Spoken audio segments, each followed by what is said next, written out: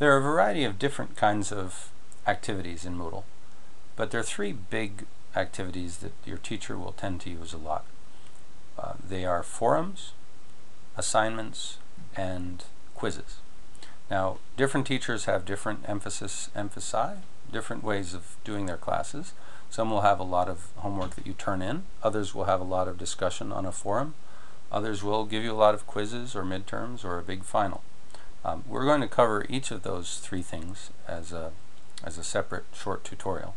We'll start with the discussion forums, and you can see these in topic 3 or section 3 of the Moodle orientation called part 3, doing the work. So I'm going to collapse part 3 so it shows only that. And of course you should read this additional material, and you should already understand a little bit about resources. There's a link here to activities, and it explains a little bit about what activities are. And we go back, and then there's a section under that that explains discussion forums.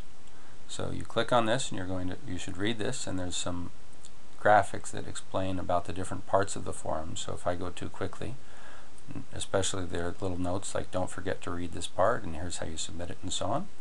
But I'll go in and I'll give you a quick little example. A forum in Moodle is usually represented by this picture of these two faces. Depending on the layout and the design of your course, that may be a slightly different picture, but this is the most common image for a forum. So we'll look at this one. It's a forum that says try out the editor and forum practice. So you're going to click on the forum. Whenever you get to a forum, you want to be sure to read these instructions because they tell you what you need to do. And if you're sloppy and just go full forward, you may not do what your instructor actually needs. And forums can be graded. So if the forum is graded and you don't read the instructions, you probably won't do very well on it. In this particular case, it says create a new forum post and demonstrate at least half of the tools on the toolbar. Looks like there's a little typo here that I need to fix. Get creative, see if you can replicate part of a resume, so on and so forth. So you read this whole thing, and then you go down here, and notice here nobody has posted on this forum yet. So you would, if you were the first one, and it says there are no discussion topics yet in this forum. So you go here and click add a new discussion topic, and the instructions still are up here, and it tells you first you have to have a subject. So we would type in a subject, my first forum, or try out editor. And your instructor may have specific instructions about how you should do subject lines, and they would be in the course notes. But always do put something there, don't just put whatever. And then we can go ahead and type something. I'm testing out the text editor. And the instructions said to do at least half of these up here, but we don't have time here, but I'll go ahead and show you bold, and there's italic, and I can click here and do a horizontal line, and I could put go to Disney, and I'll highlight Disney and click the chain here, and then I'll put then I can put Disney.com, and maybe make it open in a new window. Okay, now I have a Disney link, and then I could put